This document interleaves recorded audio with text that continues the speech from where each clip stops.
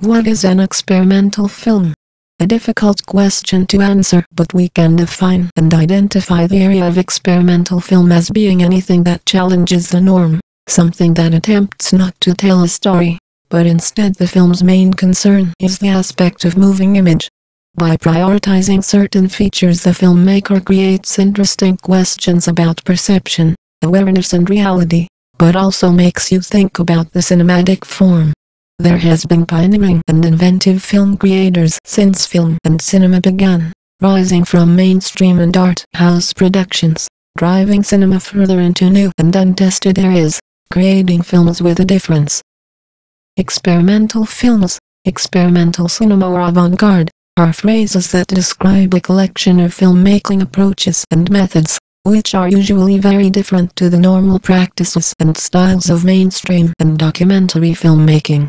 The term underground has been used in the past to explain this type of cinema, whereas the word experimental covers a wide range of techniques and styles. Most experimental films are created on no or extremely small funds. They can be self-financed or financed through small grants, with minimal crew or, rather commonly, a crew of only one person, the filmmaker. Experimental films are outside of the mainstream scope, making it hard to find a detailed history, and barely a few works are available on DVD. By description, experimental cinema lies outside Hollywood's commercial industry. This type of film is characterized by its environment of the audience and the venues it's shown, such as specialist cinemas or art galleries. This is a result of obscuring these films from the attention of the masses. An experimental film is often characterized by the non-existence of linear narrative or story, the use of a variety of conceptual and abstract techniques, for example, out-of-focus imagery, painting or scratching on film cells, and fast-paced editing. As well as the visual aspects, experimental films play on the use of sounds, music or even the lack of a soundtrack altogether. The ideas and intention is to place the viewer in a more active, dynamic, and thoughtful relationship with the film. It has been argued that experimental film is no longer in fact experimental, but has in fact become a film genre in its own right. The characteristics, such as a non-narrative, impressionistic or poetic approaches to the film's construction, are what define what is generally understood to be experimental. Some of the key moments in the history of avant-garde are almost certainly the European abstract and surrealist movement in the 1920s, the revolutionary underground film scene in 1960s, and Derek Jarman in the 1980s.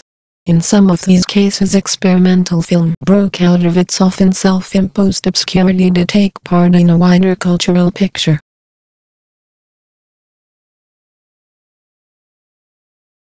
In the 1920s, experimental film emerged in Europe. The two main factors were that cinema had developed as a medium, and avant-garde movements in the visual arts had thrived due to the Dadaists and Surrealists movements in cinema. One of the most famous experimental films from this era is believed to be Luis Buñuel and Salvador Dalí Un Chien Andalou, made in 1928, which in English means An Andalusian Dog. It is one of the best-known surrealist films of the 1920s European avant-garde movement. This film uses a technique called dream logic, which shows a series of slightly related imagery to shock the viewer.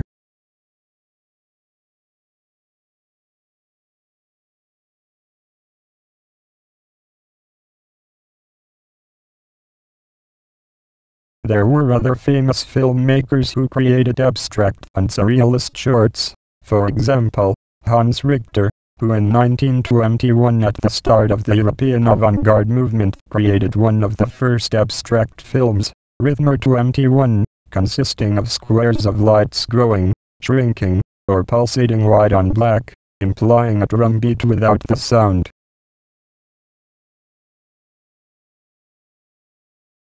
Man Ray also directed a number of influential avant-garde short films, such as the Macbeka, in 1926, which the most baffling of Man Ray's films, involving some of his most strange abstract visual imagery, with far less recognizable images than his other films.